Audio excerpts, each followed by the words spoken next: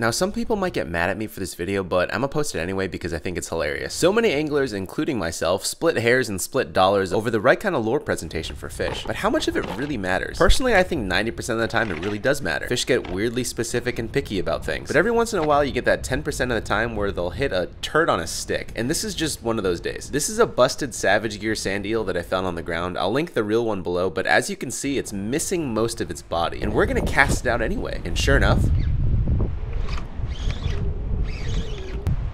there's a striper that would hit a busted lure. See, fishing's a lot like business sometimes. Timing can be everything.